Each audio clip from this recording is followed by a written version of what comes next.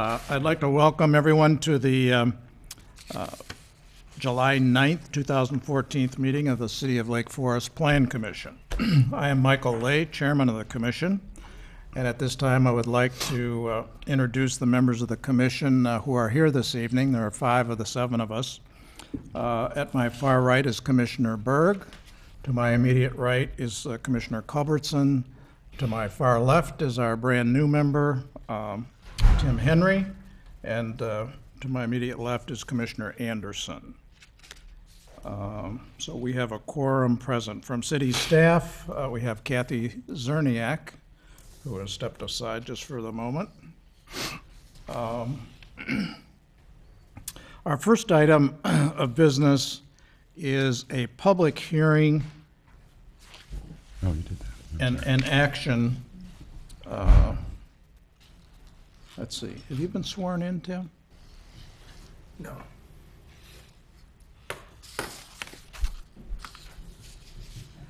Kathy, do we need to swear in Mr. Henry? No. Okay, very good. Okay. Is a public hearing and action on consideration of an amendment to the zoning code dealing with special uses relating to medical cannabis dispensaries and cultivation centers in response to state legislation. The proposed amendment would establish the types of facilities as special uses and establish review criteria. First, we'll have a presentation by city staff. Kathy? Thank you, Chairman Lay. The Plan Commission previously heard an informational presentation on this topic. There is some background in your staff report. The state did adopt an act that allows medical marijuana, medical cannabis dispensaries, and cultivation centers in the state. That act also gives the city the authority to establish some additional criteria. That act does not allow the city to prohibit the facilities with any municipality. However, based on the language of the state act, Lake Forest has really very limited likelihood that we will see these types of facilities. You do have a zoning map before you. The act put in place by the state does not permit either of these facilities in any residential district. The city of Lake Forest is primarily zoned residential. We have various R districts, R1, R2, R3, R4, R5. Those are all some shade of yellow. We also have our general residence districts, our GR districts, that tend to be more of a tannish. In addition to prohibiting these facilities in residential zoning districts, the state act also establishes a limitation for how close these facilities can be to various educational institutions, high schools, elementary schools, daycares, for example. So again, although the city of Lake Forest, under that act, has very little vulnerability, we do want to recognize the use in our code. We did present this item to the city's legal committee and had the discussion of whether these uses should simply be permitted outright or whether they should be permitted through the special use permit process. The Plan Commission, some of you are familiar with the special use permit process. Because Lake Forest is primarily a residentially zoned community, institutions like churches, elementary schools, private clubs, Lake Forest College, Lake Forest Hospital, those are all approved by special uses. In addition, certain uses in the business districts, drive-throughs, for instance, are approved through the special use process.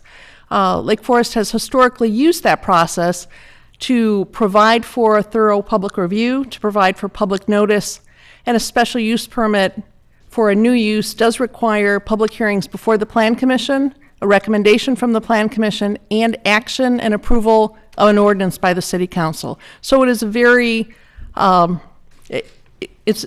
process allows very careful review of any such requests. At the direction of the Legal Committee, we are presenting to you a code amendment that would direct that these uses, if someone were to petition for those within the community, would not only need to meet all the requirements in the State Act and receive appropriate state licensing, but they would also be considered as special uses and would go through our process. The special use criteria speak broadly to compatibility of use, availability of adequate infrastructure. In addition to those general criteria, we're recommending some specific criteria that would pertain directly to these uses alone. Those are detailed in your staff report. They do repeat the distance requirement as established in the State Act. They add a few more requirements. They speak to a limitation on signage that goes beyond what our current sign regulations permit for businesses. Also speaks to hours of operation, limiting those essentially to daytime hours. They do not, the regulations as recommended would not allow these facilities to have a drive-through as part of the business, would require parking lots to be visible from a public street, so that if these were to be established, that they would not be hidden away, that they would be visible, and also require some security measures on the property, including cameras. Keep in mind that through a special use permit process, the Plan Commission could recommend additional conditions based on the specific location and the specific request that came before you. We do expect that this is going to be an issue that we're going to continue to watch. We're going to see what happens in other communities. We're going to watch closely to see if state legislation is amended. So as with any code provision, this isn't something that would be set in stone, but essentially what it does is it acknowledges that these uses are now permitted in the state and puts a process in place that would assure that there would be a careful review. That concludes my report, and I'd be happy to answer any questions. Any questions of staff by members of the commission? I had a couple. What have the other communities around us done? And I had heard recently that Libertyville, for example, has put something through. So is this in keeping with what other, clearly our city is different in terms of the residential concentration, but I'm just kind of curious as to what our neighboring communities have done. In the fall of last year, city staff did participate in a countywide task force. Together, I think we ended up having probably 16 to 18 municipalities represented, as well as the county.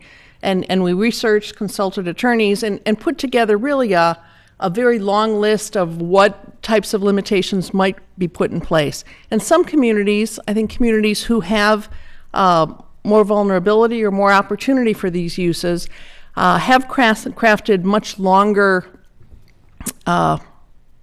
limitations, a much longer list of limitations. Some speak to the age of people who can go into the facility. Some speak to whether this facility needs to be a standalone building or could be part of a larger building or a complex. Some speak more directly to lighting or signage and speak to wording that can be used on signage. We try to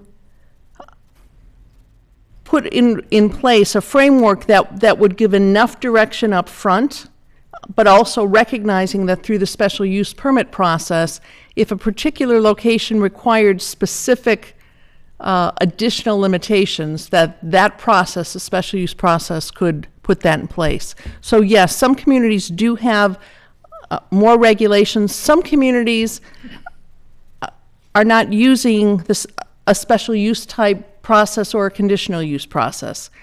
They would allow a petition for this type of use to come in as part of a building permit application. so it would be an administrative review. In those cases, additional criteria would be appropriate. But we have limited these to be reasonable, to generally align with other portions of the code. For instance, speaking to specific words that may or may not be used in signage. From a legal perspective, the City of Lake Forest has really tried to regulate signage through size, color, location, but has tried not to speak to content. So that's a philosophical and a legal decision. So I'm not sure if that answered your question. Yeah, I guess it would be, and maybe this is kind of unfair to ask this question, but I would be curious in particular what, not so much like Block, because my hunch is they haven't perhaps addressed this yet to this extent. No? They may have. Okay. But believe they did. I guess I'd be concerned about Highwood and Highland Park, which neighbor, us on the south and have more commercial parcels in the overall zoning of those two cities. So anyway, it's just curiosity maybe, and in some ways we're feeling like we're making a decision and putting in place regulations unto ourselves, and yet we're not necessarily, that we do have contiguous communities around us. So This might be the kind of code amendment that you direct a review in 12 months. So we can come back to you with a report as to whether or not we've had any inquiries, what other communities' experiences have been. It is a new subject area, to be honest. Any further questions of staff? That was going to be one of my questions, Kat. We had kind of vetted this through a little bit in our workshop session, so if people are listening, we had, I would think, about a dozen really good questions and direction that we, I think, gave you at that time for the drafting of some code amendments as far as, what we thought about, proximity to, different facilities, et cetera. Some questions I have now are, first of all, are any of these dispensaries in operation in the state now? Do we know about any? I'm not aware of any, but the state was adopting administrative rules. They've gone through that process. There continue to be amendments. I don't know if there's any in operation. I have not heard from any of my colleagues generally in this area that they've actually had an application. All right. Now, basically, what this is it's for at least for the dispensaries, it's the same thing as a pharmacy, right? I mean, they're dispensing a medically prescribed substance, right? I mean, they can't just sell this to anyone. They have to actually have a prescription from a physician to treat a certain ailment, or is this? Sure. Okay, so the idea was we're not going to let them sell this at CVS or at Walgreens. It's going to be at its own separate facility. That's how the state's handling this, correct? That is how the state's Okay, handling so when it. I go into the pharmacy, I'm dealing with a registered pharmacist that has, the training and the licensing and all that. Is that going to be the case with the people that work in these dispensaries? Are they going to be subject to that same kind of regulation? Are they going to be people that are licensed physicians, or are these going to be people that get a little quickie on how to sell cannabis? There is a state licensing requirement for these facilities. They just can't come to a municipality and open the doors. They do need to get a license from the state. they're not. But they're not going to be registered pharmacists? Not for recreational use. Okay. I guess my question was, I'm kind of interested in the types of people that are going to be working in these places. If it's going to be something that is of the same kind of, say a responsible individual that you would go to a pharmacy and get some prescriptions from. And that won't be under the jurisdiction of the city. The state will determine Okay. who is licensed. We can deal with the land use issues. The state also put this act in place with a review period. So this was considered a temporary act, and it will be subject to further review. I might have missed this, Kathy, but you said all the residential zoning areas are excluded. Correct. So what is included? Are all the B districts included, the business districts? Well, and the overlap is, yes, the business districts will be included in the office districts. The city of Lake Forest does not have any industrial zoning, but then you layer over that the radius The lot for the requirements? various uses. Oh, right, right.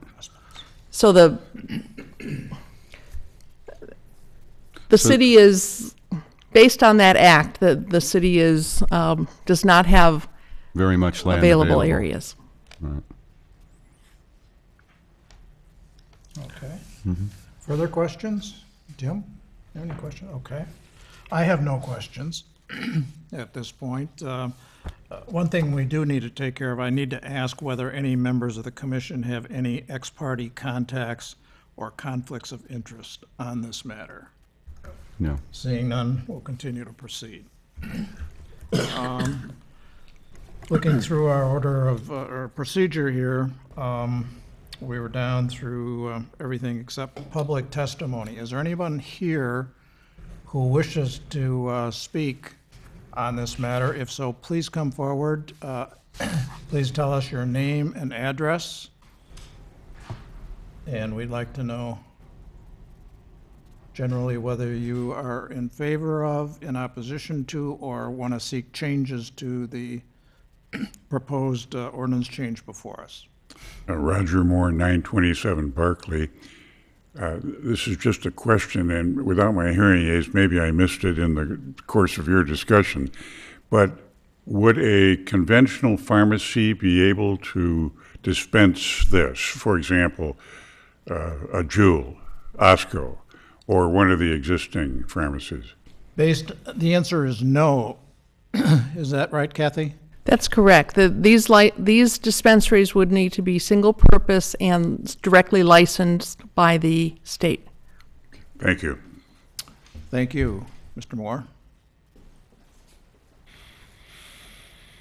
Hi, my name is Chris Condon, and I live at 721 Valley Road.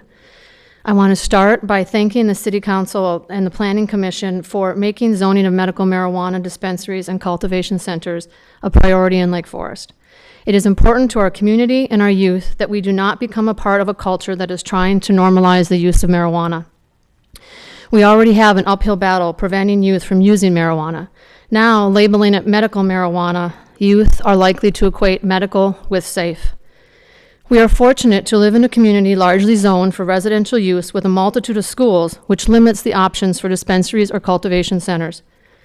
Additionally, with the requirements of the Illinois legislation, it's important for us to always keep in mind that dispensaries and cultivation centers should be kept out of the mainstream areas of our community, which are frequented by our youth. For example, if for some reason the legislation's changed, this is not an issue now, but I just wanted to plant this seed in people's minds, that if the legislation were to change, that would allow these dispensaries to end up in a common area that was frequented by youth, it would contribute to youth perceiving the purchasing and consumption of marijuana as a normal activity, which is safe for individuals to engage in. According to the National Institute of Alcoholism and Drug Abuse, normalization correlates directly to teens' perception of marijuana's harm, and perceiving marijuana is not harmful is directly correlated to increases of marijuana use by youth.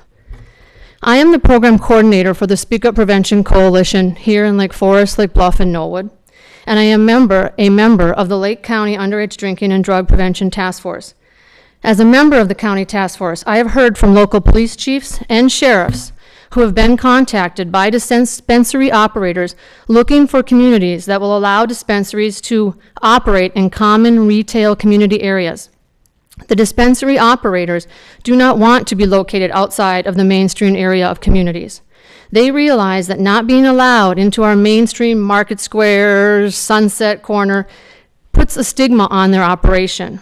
They are actively looking to become a normal retailer in communities. And I can add that Lake Bluff did pass zoning ordinances. They used the Lake County Medical Cannabis Task Force recommendations, and they tweaked them very similar to what Lake Forest is doing, and they passed those April, May, something like that there, and they adopted more of them more literally than Lake Forest is, but I think there's a difference in what some of our city ordinances are that capture some of the things that their ordinances don't. And Kathy and I have been in communication, and I think what is being proposed for our ordinances for our community is good. I can also tell you that there's no current dispensary or cultivation centers licenses that have been given out because the Illinois Department of Agriculture is working on their requirements for the cultivation centers, and the Illinois Department of Health is working on their requirements for how they're going to license these individuals that are going to run these dispensaries. They expect to start issuing those licenses early next year, about January of next year. So we expect that these dispensaries and cultivation centers, we're going to start to see them grow and exist sometime early spring of 2015. In conclusion, I'm thankful to live in a community that is doing what is legally allowed to prevent normalization of medical marijuana in our community. In the future, if a special use request does come up for medical marijuana dispensaries, please keep our youth in mind in the forefront of your minds. Thank you. Ma'am, could you remain there for a moment? Sure. I didn't swear you in. Is there anybody else who wishes to testify? Okay. I need to swear you in. Okay. Do you solemnly declare and affirm that the testimony you've given us is true and correct to the best of your knowledge? I do. Thank you. You're welcome. Sorry for that oversight. If nobody else wishes to testify on this matter during the public hearing process, I will declare the public hearing closed at this point. And now the proposed special uses in non-residential districts, section 46.24, special uses is now before the commission. Can I request one slight change? It's sort of silly, but I'll say it, and that is that the first line, which says that these centers may be allowed by special use permit, that I would like to add in the word only. It's may be allowed only by special use permit, consistent with, and so forth. Does the commission consider that a friendly amendment? Yes. Kathy, do you have any comment on that? Okay. Okay. Any other suggested amendments? I have another question, Sure, and go ahead. and that's simply is, is there any other methodology under the special use permitting process under which a license could be denied to a petitioner, other than those that are stated in the Illinois law and the conditions that are proposed for this ordinance? Are there any other conditions under which a special use permit could be denied? General conditions for all special use permits speak to compatibility with surrounding uses, speak to the fact that the use cannot be injurious to public health, welfare, and safety. So what are those broad criteria that would be part of any review of a special use permit?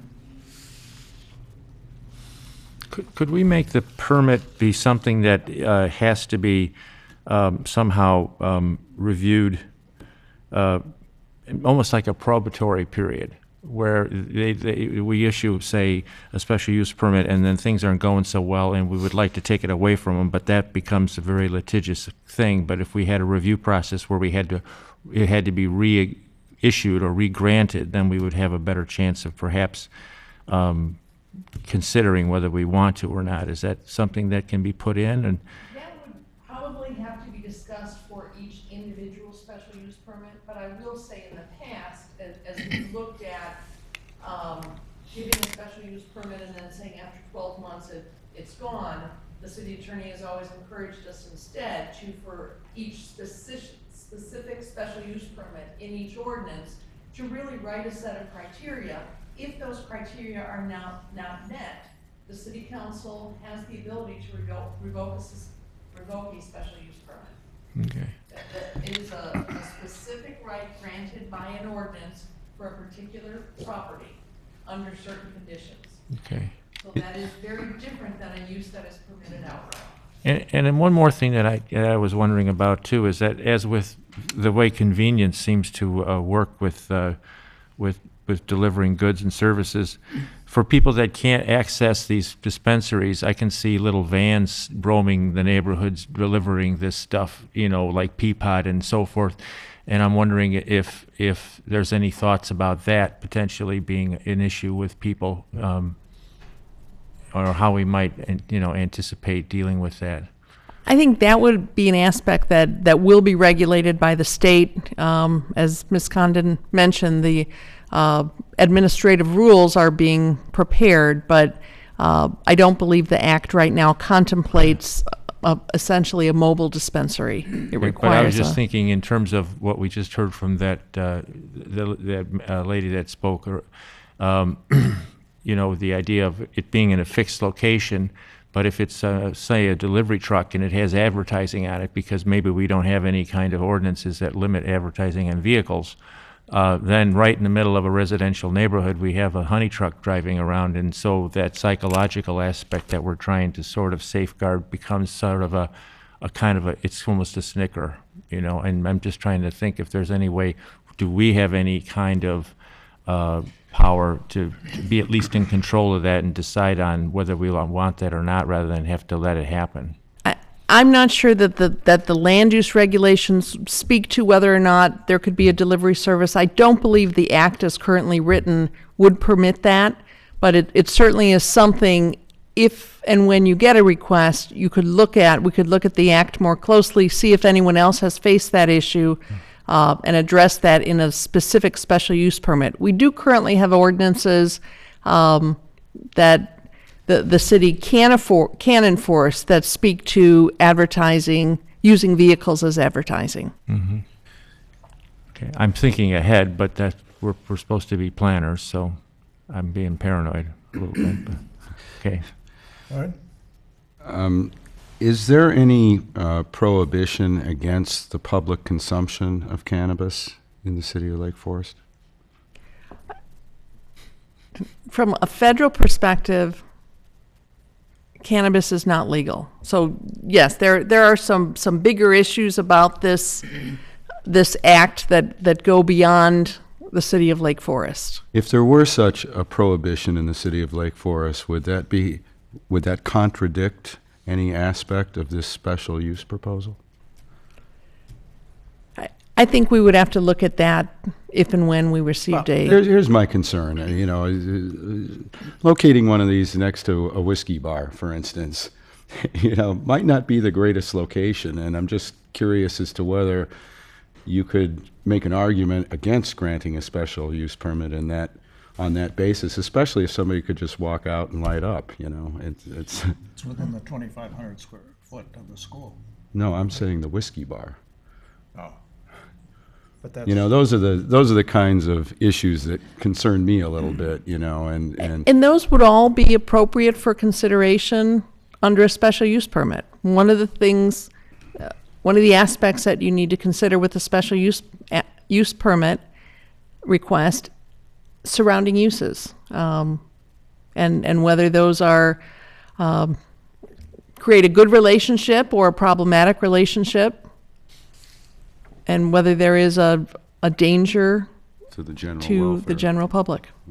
Yeah, you know, I'm not trying to extend this deliberation too much, but when, you know, for the average person to start consuming cannabis in public or even in private is illegal unless they have some need for it that's been determined by a physician. Okay, so let's say that individual does have a need and they decide to sit down in Market Square and medicate themselves. What is the There are many discussions going on with this act going forward. For instance, there's a whole separate area of discussion going on about medical cannabis in the workplace and what should be done and how that should be controlled. So yes, the whole aspect of how and when medical cannabis is consumed is a different discussion, separate from the land use discussion. So as far as being able to go out in the parking lot of one of these facilities and consume the product or medicate with the product is something that we really can't deliberate on because nobody knows how it's going to really be played out. I'm just wondering, as plan commissioners, and if we're going to be talking about planning and these things are going to start happening, I just don't want to be remiss in not asking a lot of dumb questions now because we're going to be faced with these and they're going to be they're going to seem kind of ridiculous and no one really thought about them. And so I'm just trying to broach the subject That's where I'm going. and kind of what do we have control over and what don't we have control over, and just And keep in mind that if you do receive a request, it will be a request for a specific use. You'll know the size, you'll know how it's going to be operated, you'll know how many employees, you'll know how big the parking lot is, you'll know what uses are around. There may be, as a result of the surroundings, there could be a condition that you put on a specific special use, for instance, that says no loitering in the parking lot. But those would be tied to a specific location and a specific set of facts around that proposal. These are really broad, a broad framework that's going to work with the current special use broader categories to allow that kind of thorough review in those specific questions when you have more specifics about what type of use, where, how big, all of those specifics. Okay, I see the point. It's, I have a question. Given that almost all of Lake Forest is residential, and that they're not eligible in those, and plus the other overlays of prohibitions with 1,000 foot of pre-existing public or private preschool, all of those, does this ordinance, does this code amendment, in effect, mean that no place in Lake Forest could be considered for such a special use permit? The act does not allow cities to prohibit the use. No, but is the way that this code is drafted, might that be in effect and subject to challenge that it is in effect a prohibition? The way this is written is broad enough that if there was an opportunity, if there was a property that was not zoned residential and was far enough away from schools and preschools, this gives us a broad set of categories that does not absolutely prohibit. Okay. The likelihood is that we will not see Understood. Any but I request. just don't want to have this suffer the affirmity that indeed it's challengeable on the basis that it in effect prohibits.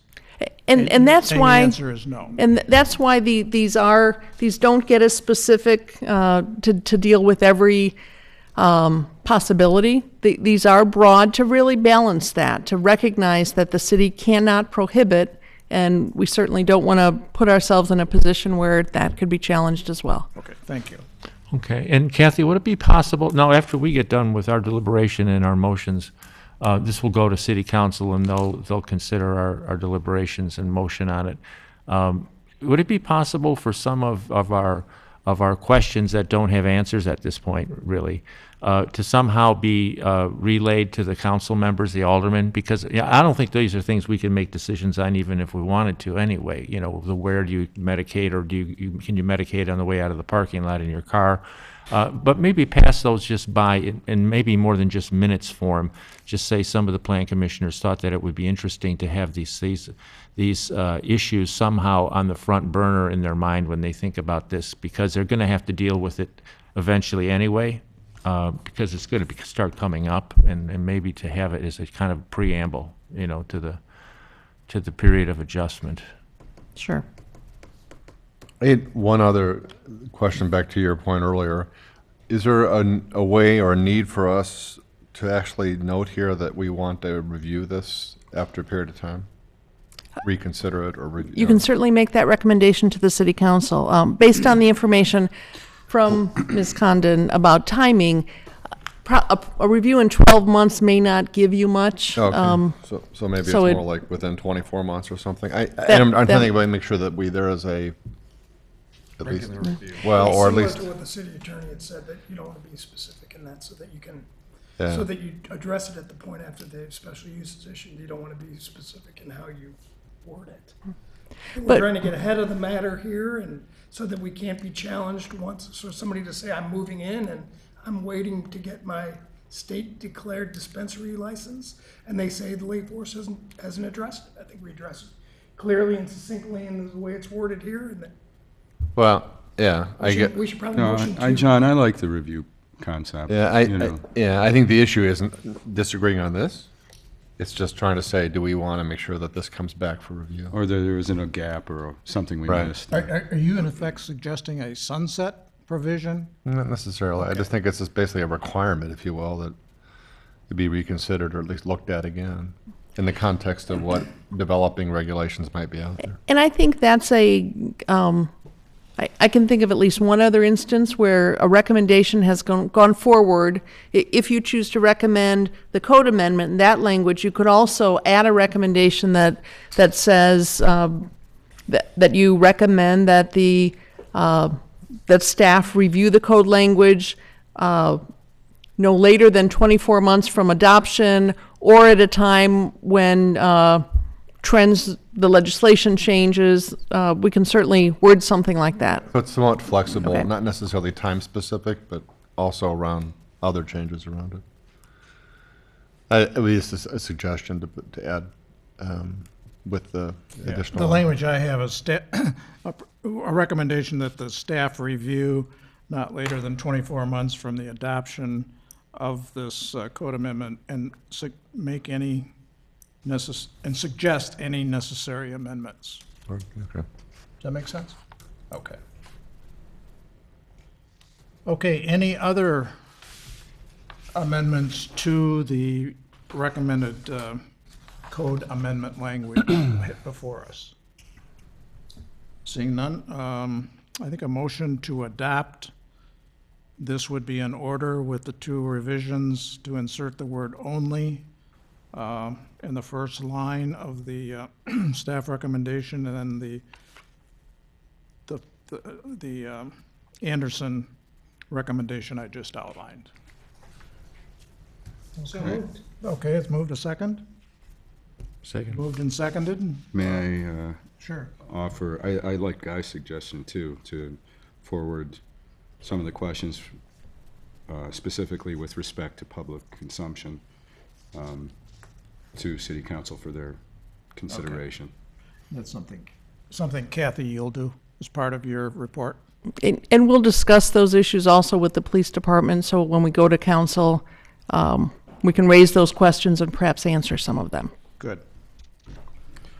Okay, all those in favor of the motion before us indicate by saying aye. Aye. Opposed, no. Motion carries unanimously. Okay. The next item before us is a public hearing and action on consideration of amendment to section 46-38 of the code, R4, single-family residence district, relating to the use of accessory structures as secondary living units and establishing conditions and limitations on this use. Kathy? Thank you, Chairman Lay.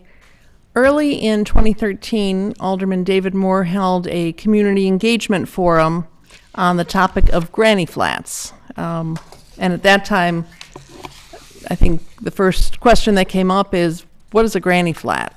And some people liked the term and some people didn't, but it really has nothing to do with housing for older members of the community. It really has to do with use of accessory structures on properties as secondary living units on single-family properties.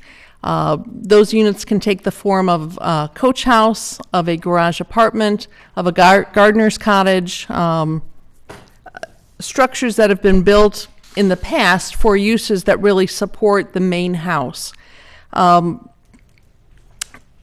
You do have a summary in your packet of the comments heard at that meeting, but there was generally interest and I believe excitement about exploring this opportunity to really open the code up a little bit.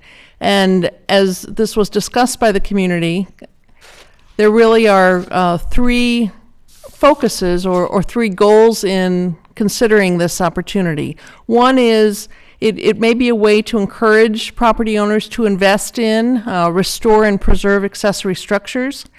It may be a way to make some of our larger properties with accessory structures more economically viable, more attractive to a future buyer. And third, it really provides a different type of housing product. We know that historically our community has had homes, has not just had large estates, but has had homes of all different sizes. And many of the accessory buildings have been used through the years, mainly for help for the estates, chauffeurs, gardeners, other personnel. Some of those accessory buildings today continue to be rented. Those have been used continuously as secondary living units, and they're legal uses, they're non-conforming uses, but when those properties change hands and an appraiser makes a call about that rental unit on the property, it seems like there's some discomfort, because looking at the current code, that second living unit, that rental unit, isn't permitted by right by the code. What we did hear in the community discussion was concern about how wide you open the door on this issue to begin with. Concerns about, would it add traffic?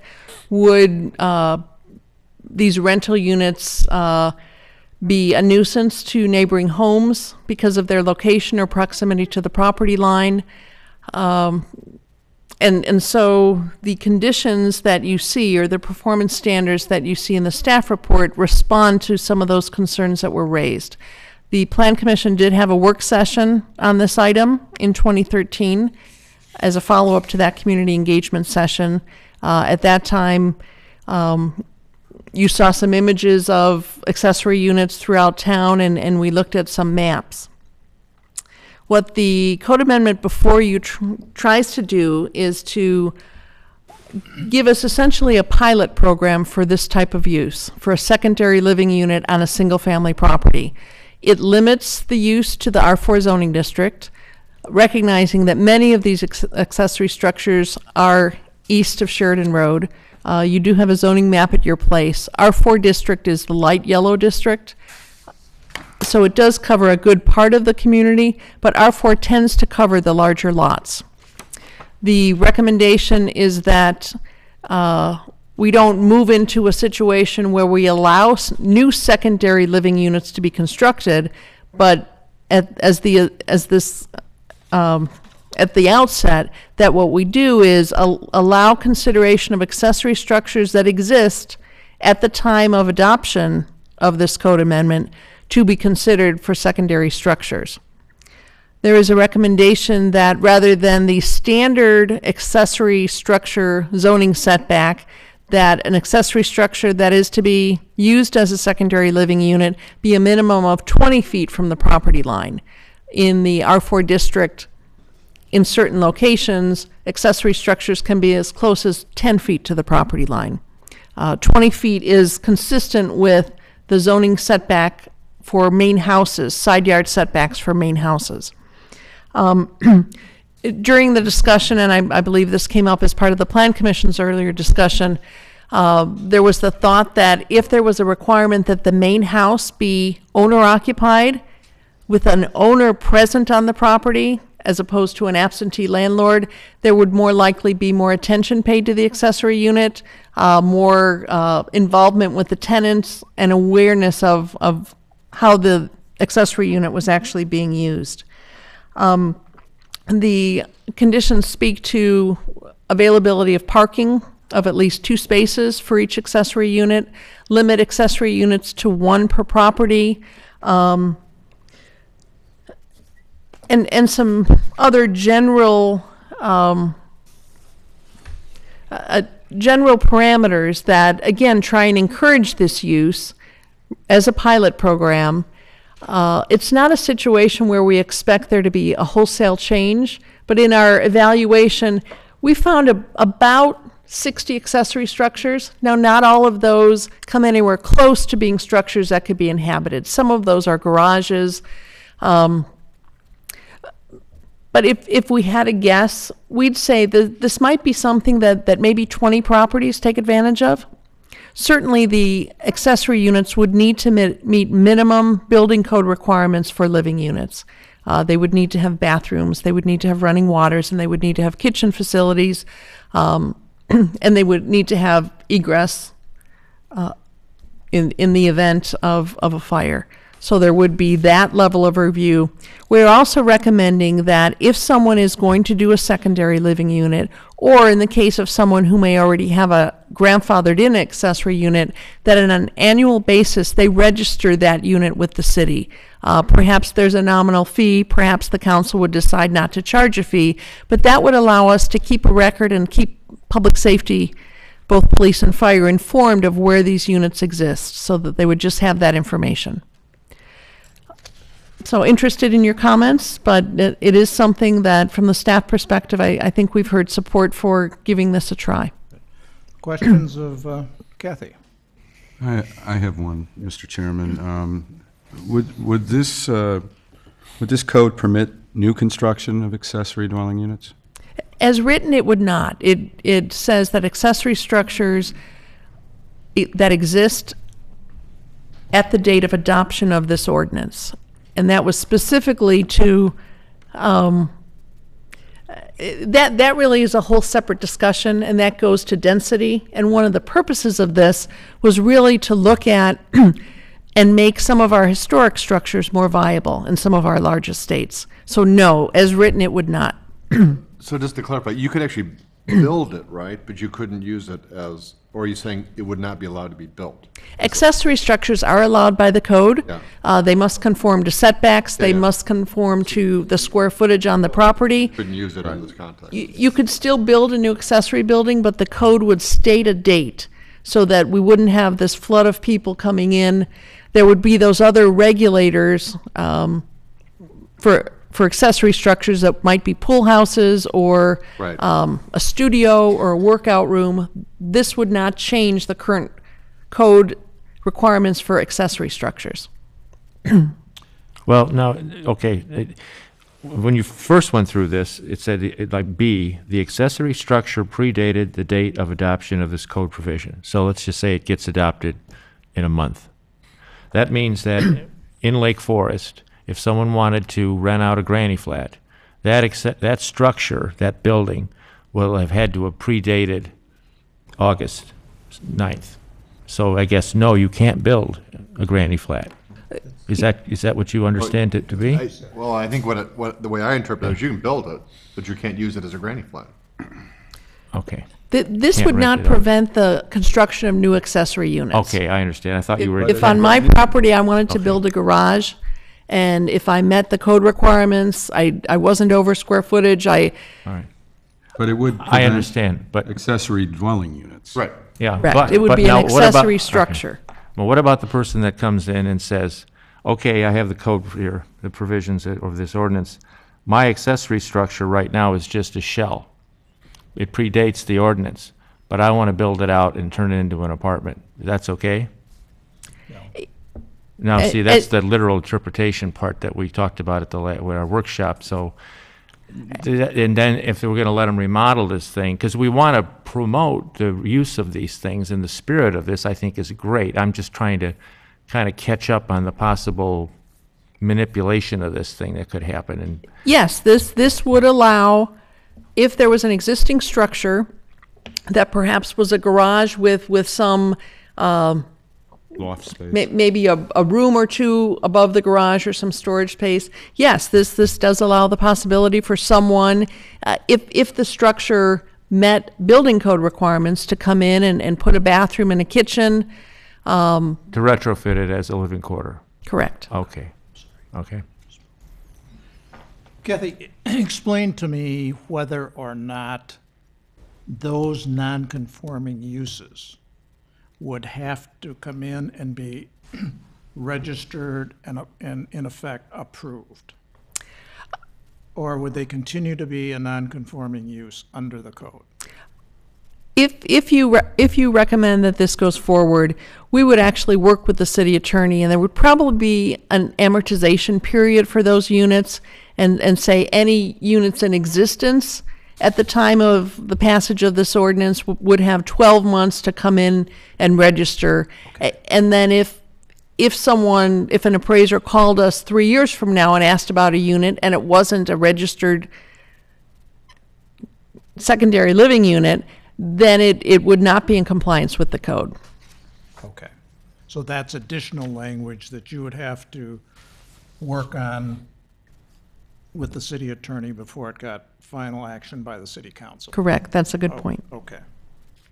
Other questions? So this, in essence, will have an effect on the existing granny flats that are being rented to somewhat illegally, because it's going to force them to upgrade their standards to meet the current code requirements, in essence. If there are the accessory units, just like many homes in town, they don't have to be fully in compliance with today's building codes. It just would never happen. But if there was a life safety issue, the structural and life safety aspects of the building codes, there are some minimum requirements that need to be met to allow a space to be occupied. So yes, that would need to be demonstrated.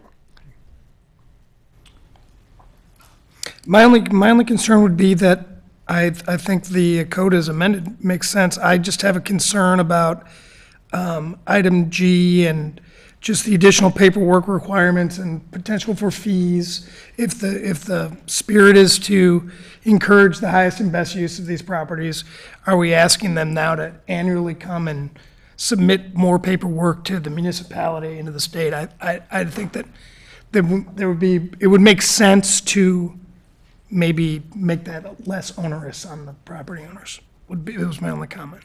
Okay. Question on provision D, no more than one secondary living unit is permitted on a property. What if there are 2 or 3 ancillary buildings? It's a very large lot. Obviously, it's more than 60,000 square feet. Let's say it was a 100,000 square foot lot, and there was already 2 or 3 on there. Why do we limit it to 1? Good point for discussion. Well, R4 is what, 60,000? Greater than 60,000. Right. Is it greater than, or? Greater than. 60,000? I mean, we have an R5 that's a minimum 130. 130, right. Right? And maybe that's what our chairman might be referring to, and in that case, can we review some of these things and we make variances on the ordinance that pertain to those specificities? Or you could tie the number of, keep in mind that all properties in the R4 district are not 60,000 square feet. Some are smaller, in fact, and some are much larger. So maybe that gets tied, as you said, to a size of a property, or maybe you don't limit that. Maybe, again, we were trying to open the door slowly, but I think it's I mean, one worth way discussion. to do this would be to amend what you have here as 1 secondary living to 2 secondary living units. If they exist, right. Yeah, they would have to They exist. would have to exist, I mean, the right. 2 ancillary buildings would right, have to exist. Except in the case where there's one that's truly living and the other one's the garage shell that they're Right. now we're gonna give them the opportunity to retrofit that. They didn't have it as a living quarter. That's where the thing starts to get, it could escalate. And I guess, do we want to just set that in motion? Are these too many things to worry about? And I'm raising. That frankly, it was based on a comment that Commissioner Cushman had sent me just in a brief email. Do we really want to limit it? So the topic is not, my original thinking was one that Commissioner Cushman raised. I don't know. I guess my reaction is I'd rather limit it than, at least at the start, than, Okay. I mean, to me, this has a purpose of allowing it but containing it in this kind of community. And seeing how it works. There Yeah. you go. And Kathy, we can always grant variances, right? Isn't that something that we have the ability to do? Where we saw that this was a grand old estate and that there was such a degree of upkeep necessary to keep it as a complete unit, and that, we'll let this person fit out this other building so he has 2, and it looks like it would be a good environment, et cetera, and That would probably be a pretty extraordinary zoning variance. The Zoning Board of Appeals would consider that, and when you're actually adding a a living unit as opposing to encroaching into a side yard setback 5 feet, you could certainly request that, but it may be a difficult thing to consider through the variance process. But it may be if you want to tie that So if to we, total lot square footage, that could be another approach. so it's important for us to talk about this now, because if we allow for a provision for it, then it's not all tangled up in a web that can't be undone. So, I kind of like the idea of it being in those circumstances where it's, very unique, to let them have more than one. So how do we craft that language so it doesn't get abused? Well, it would seem to me one way to handle it, and I don't want to get into, we need to take public testimony on this, but there would be nothing precluding if we had a petition that didn't fit the ordinance to suspend consideration of it. Not we, but the city would, until the commission and city council considered the matter to revise it as presented. That could be done. In fact, a petition could come forward asking that the code be amended. Yeah. Or you could approach this differently and not put a limit. Again, I think both the code amendments tonight aren't code amendments that are going to change the world. We're just trying to make a few inroads here. But maybe you don't want to limit it, and if it becomes a problem, we come back and limit it. That's another approach, to leave it more open to start with. And I also thought the suggestion, I think by Commissioner Berg, it would also make sense to have this apply to R5 and R4 districts. Yeah, I was thinking the same thing. I would make that change. Okay. Okay. Well, further questions of Kathy, then let's move to the public hearing portion of this matter. But before we do that, I have to ask on this one, do members of the commission have any ex-parte contacts or conflicts of interest on this matter? Seeing none, we will proceed. I take it there are people here who would like to appear before us on the public hearing on this matter? Let me swear you all in. Could you please stand? And I will, please raise your right hand. Do you solemnly declare and affirm that the testimony you are about to give is true and correct to the best of your knowledge? Yes. Thank you. Roger Moore, 927 Barclay. A lot of us attended the meetings that David Moore had in 2013. Actually, I'm surprised there aren't more people here tonight because those meetings were very well attended. But the last item on your list, I'd like Kathy to address this. That's the limitation on the number of people unrelated, because that was a fairly big issue in those meetings, and I'm curious to know how this was arrived at. There was concern for, let's call it, the kinds of people who would be occupying these residences. And if you could address that, because I remember it being a subject that was discussed at some length back in 2013. Do you want me to respond now or after? Actually, that is the exact language in the current city code. It seemed appropriate to repeat it here. In the city zoning code, the definition of family is no more than 3 people unrelated by blood or marriage. And that actually applies to all residential properties in the city currently. So it didn't need to be added here, but you're right, it was raised as a question, so it seemed appropriate to repeat it. But it comes directly from the code. And the history of that, as I understand it decades ago, really was to address boarding houses and a lot of people living in a single-family home. This provision is also used with some of the rental homes near the college. So up to 3 people not related by blood or marriage are permitted currently by the zoning code. Thank you. Thank you very much. Next person to testify. Your name, address, please. Hi, my name is Dave Gwinnell. I live at 537 King Muir, Lake Forest. Hi. It's interesting. We may be one of those 60 properties that you mentioned, Kathy, or not. I'm not sure. I don't know whether I live in R3, R4, or R2D2, whatever.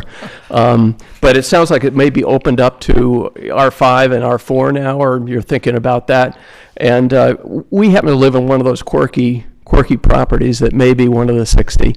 Our situation is that we've got a common drive. We co-own the drive to get to 4 buildings. Interesting situation. We've always been very fair with each other in how we operate. It's been very gentlemanly, handshake kind of relationship. I'm not sure I would do that again, but we've been very cooperative with each other. With this proposed secondary living unit provisions, I just wonder if it may be not restrictive enough. I know you want to get into it slowly, which I think is a wise kind of move here. For instance, I would not want another person going across my driveway with their services constantly down the road. We moved there because it was quiet. It turns out that we've got a lot of service trucks coming down to the point that in the 23 years that I've lived in Lake Forest, we've replaced our driveway twice. Not just patched it, replaced it, because there's so much traffic on our single shared driveway. With a third, owner or, tenant there, this would vastly increase the traffic on the single use, co-owned driveway. I'm wondering if there might be a provision for a non-encroachment for this co-owned kind of situation, something that would restrict it a little bit. So, I'm perfectly willing to have another person down there under a certain set of circumstances. If it was a quiet family, that kind of thing, I would consider it for my neighbor. I want to be a good neighbor. But I don't want a situation where I'm suddenly, forced to allow access to my property, which I don't think would be legally correct. So I would just want to, state that pretty strongly. Okay. Thank you. Well, thank you for your suggestion. Next person?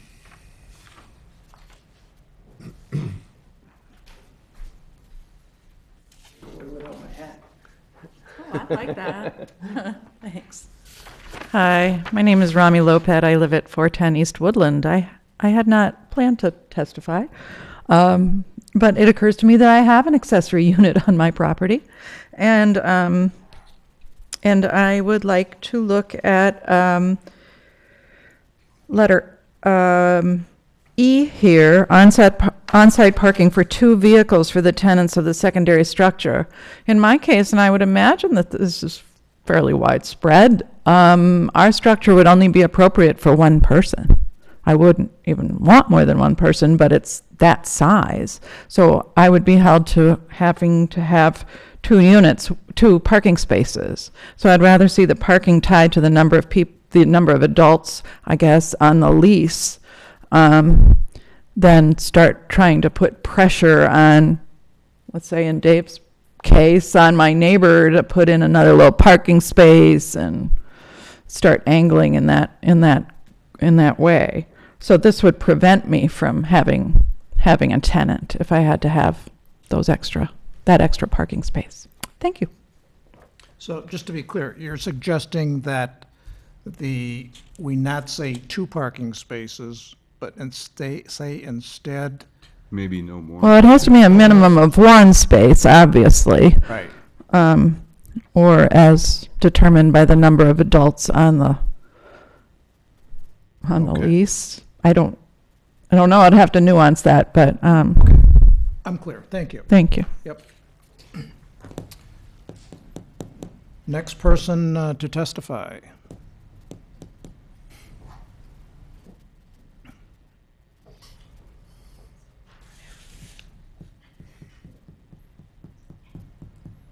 Hello. My name's Deborah Fisher. I'm currently a resident of Lake Bluff. I'm a realtor at Koenig Rubloff in Lake Forest. I've been a realtor in Lake Forest and Lake Bluff for the past 21 years. I grew up in the community. I went to Lake Forest High School. I have a son who's a junior at the high school. So my roots are both personal and professional, and I did participate in that event back in May of 2013, and just wanted to bring up a few of the points that I think really seem to resonate with people at that point. On a personal level, I'm one of the ones that fits a category that they were saying this would interest. I did move back here after I finished school and was working downtown, and did look for a rental here. I would have gladly rented a coach house or a granny flat had something like that been available. Rented for a year, saved up some money, and bought a small home in Lake Forest. So that was one of the groups that I think we were trying to encourage with some of these lesser priced housing units possibly being available. And again, I think, you know, I'm sort of a poster child for one of those categories anyway. I think that there are right now on a professional basis, we do see a lot of both younger and older potential residents seeking to rent smaller homes in town. We have a very limited pool of rental homes available. There's only 21 homes in all of Lake Forest right now, just to kind of put it in a quantitative level. There's only 21 detached properties for rent right now in Lake Forest in any price range. They go from $2,300 a month to $25,000 a month. And the average is $5,754. They've been on the market an average of only 43 days. The market moves quickly in that. So those are the actives, and in the past 6 months in Lake Forest, there were 44 detached homes which went under contract or rented, and of the ones that are past contingency, they were only on the market 34 days, and they rented for an average of $3,576. So essentially, the demand for rentals is high in our market, but it's it's not abundant, but it is there, and the inventory is quite low relative. And demand is especially high for the more affordable options. So I also firmly believe that allowing owners to rent these structures, which were not built to remain empty, and many of them are simply because they don't have the ability to rent them out right now, gives the owners of the property the option for increased income, for added income to make the repairs and to refresh the properties, pay toward taxes, etc., and also improve the properties, and also just if they want increased companionship, live-in assistance, whatever in the property. So I think there's far more positives to negatives. I endorse the code amendment to establish it. I would prefer not to limit it too much, as some of you have mentioned. I do think that it's not really fair to penalize a homeowner whose property perhaps was subdivided in such a way that the house is near the road or is too close to the property line. That wasn't of their doing, but that's just the way it happens to fly. So I would hate to have a property owner not be able to rent their coach house because of a few feet, being off. I also agree that there are some instances where we have, more than one structure on a larger piece of property that has been the main house as well as the accessory things have been lived in all along. So essentially, I endorse the amendment. I hope it can be broadened a bit, and I hope it proves to be quite successful. Thank you. Thank you. Anybody else would like to testify? Okay, seeing none, we will declare the public hearing on this matter closed, and we will then move to a staff response to public testimony. I think there were a number of good points brought up, both in your discussion and in public testimony. I think the point about a common driveway or an approach to a property that's an easement across someone else's property, that does seem to be a legitimate issue that frankly we didn't consider. So that may be something that you'd want to think about, the driveway to access the accessory unit must be on the main property, or we can work on that wording.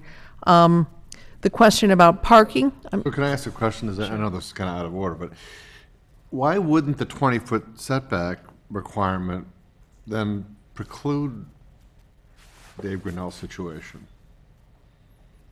I mean, so if if the property has to be 20 feet from, I mean, if the living unit, if you will, the granny flat has to be 20 feet away from the property line, it would be that way on either side. So why wouldn't that avoid that?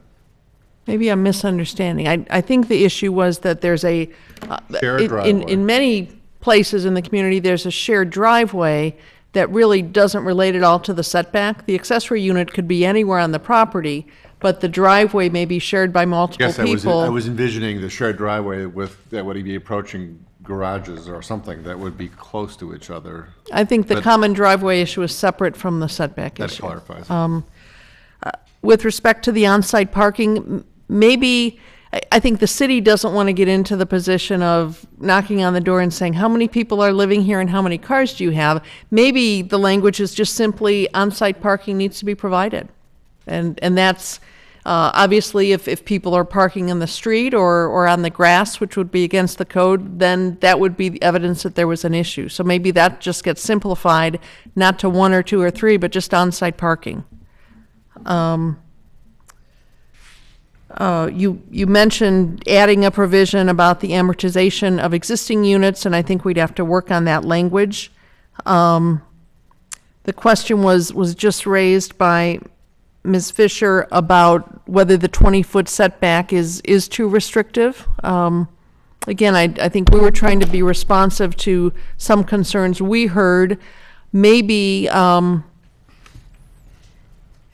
maybe the setback distance is more important if you're abutting a rear property line. There might be some further thought that we could give to that. Could that come before the ZBA? Every time? No, I said, could the 20-foot setback issue come before the zoning board of appeals for a variance? It could, but again, I think if you're writing a code or some language in the code specifically speaking to accessory units, it might be a higher hurdle for someone to get a variance. I'm interested in hearing your comments, but I'll just throw an idea out there. It seems like with this good input, it might be worthwhile hearing your additional input and then giving us some time to further work some of this language, because I'm not sure we can craft all this language right now. If you choose to continue this after you have further discussion, you may want to reopen the public hearing and then just continue that as open. So just a thought. Well, I would, my statement that the public hearing would close, I would revise that to include the public hearing portion if the commission chooses to continue the matter. Okay? All right. Let's, And with regard to the 20-foot setback, I think when we were discussing that, the comment made tonight by Ms. Fisher, the 20-foot may encumber that particular property owner that has the coach house. And I can envision a few of these on the property line.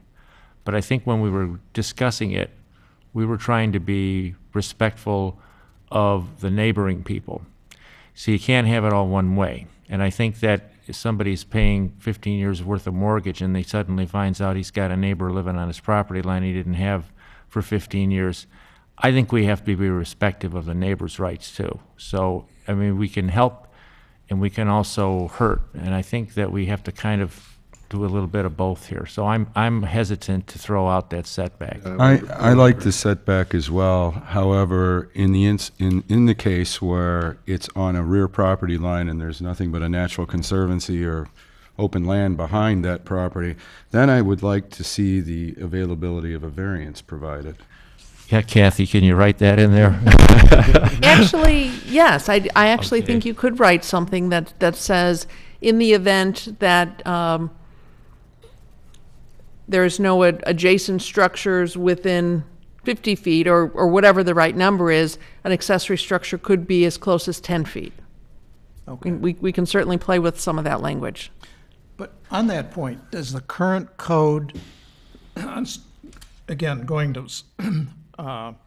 provision F, the accessory structure is in a minimum distance of 20 feet. Is that the current code? The current code, depending on the zoning district, and I can't quote the R5 district, but in the R4 district, the current code allows accessory structures that are in the rear 25% of the property to be within 10 feet of the property line. So if, that's why I think your idea of depending on proximity to a neighboring home, I think that is something that could be worked in, again, without a variance, going to Commissioner Henry's point, that the purpose is not to make this onerous, not to make it a special use process, not to require variances, but to make it fairly easy for people to do this. Okay.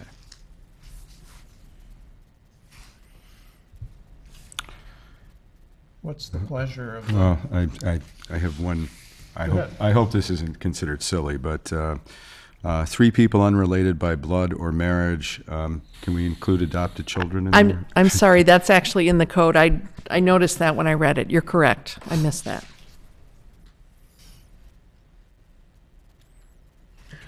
Do we continue this to allow Kathy to improve? I think that's where I think we're headed with this, unless somebody really objects and wants to try to wrestle with it tonight. Okay, I think the answer to your question is yes, Okay. that we do continue it. Is it fair for staff to take away general support for the concept? Yes. Yep. With both some loosening and some tightening based on your comments? Right. Yeah, with the overall goal of just making good environment for everyone, right? Yeah, but just to say it, I think much of what we have here can stay intact, except for the 2 or 3 things we specifically talked about. And opening it up to R5 as well. Yeah, yeah, exactly. Yes. R4 and R5. Yes. Okay, then I will modify, having closed the public hearing, I'll continue that public hearing. And can I get unanimous consent from the commission that we, in effect, continue the matter of this for staff to come back with the fine tuning of this, but that we generally support it, but to be brought back to a future? I'll make a motion to that effect. Second? Second. It's been moved and seconded that we proceed as just mentioned. All those in favor say aye. Aye. Aye. Opposed, no. Motion carries. If anybody in the audience did not receive an email or direct notice of this and you'd like to prior to the next meeting, please, if you could just give me your name and email address or mailing address, whichever you prefer, then we'll make sure you get noticed. Okay. Next item, is there any public testimony on non-agenda items?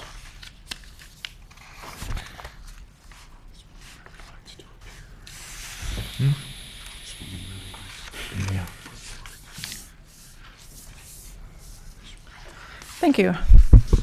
Rami Lopat, 410 East Woodland Road. Not to beat a dead horse, but when I think back over the Amberley project, I want to paraphrase Chairman Lay in saying there's an awful lot not to like, but I'd like to say that about the process. So this afternoon I wrote some questions and notes about what I see as improvements that can be made in the review process. Those notes span 4 pages, but as Mark Twain said, if I had more time, I would have written a shorter letter. I hope you'll read my observations, but here's a few highlights. First, I note that and Kathy will pass out the printout. I note that the City Council didn't vote on your recommendation, so technically it didn't deny the petition. Therefore, Shiner doesn't have to wait a year to come back in. That terrifies me. So my first question is, will the city start where it left off, or will it start afresh? My other major question all along has been, why is this office special use still in play? As I read the zoning code, Section 24J states, in any case where a special use has not been established within 1 year after the date of granting, the Plan Commission shall review the special use permit and recommend to the City Council whether or not the permit should be revoked. it goes on from there. While this permit originally affected all 38 acres, this parcel has changed hands since this permit was granted and is clearly a separate animal now. So my question is, should the parcel revert to the TD district if Mr. Shiner steps away? Especially if Mr. Shiner steps away. We were obviously left flat-footed by a proposal to do retail on this parcel, and we had a difficult petitioner whose negotiating strategy was to just say no. Nonetheless, it would be useful to perform a post-mortem on this and see if improvements to our process can be made. I encourage you to think about a few things. For example, how we can update our land use plans, especially looking at empty or underutilized parcels along Route 60. I'd like to see the Route 60 neighbors convened and asked what they would design as amenities and uses for their neighborhood. I think we should be way beyond the idea of cutting down 400 trees no matter what was approved before we knew better. However, if such a nightmare had to occur, every last thing should be demanded of a petitioner to be sustainable and innovative. Lake Forest should not be entertaining yesterday's designs. It should be a showcase. So how can we create a higher bar for ourselves? How can we encourage the shiners of the world to come to us with green roofs, affordable apartments above retail, and electric trams to link offices to retail, to residential, and reduce car traffic?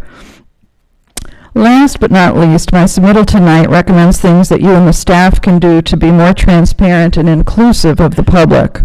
We can avoid controversy and we can avoid suspicion with a few more initiatives, such as better report writing and you helping to obtain answers to the public's questions. But most of all, I wanted to come here tonight to thank you for doing the heavy lifting on such a thorny issue. To thank you and Ms. Cerniak for doing the heavy lifting on such a controversial issue. Thank you. Thank you. On that point, has the petition been withdrawn? We have not received anything official Okay. at this point. Thank you. I would suggest we take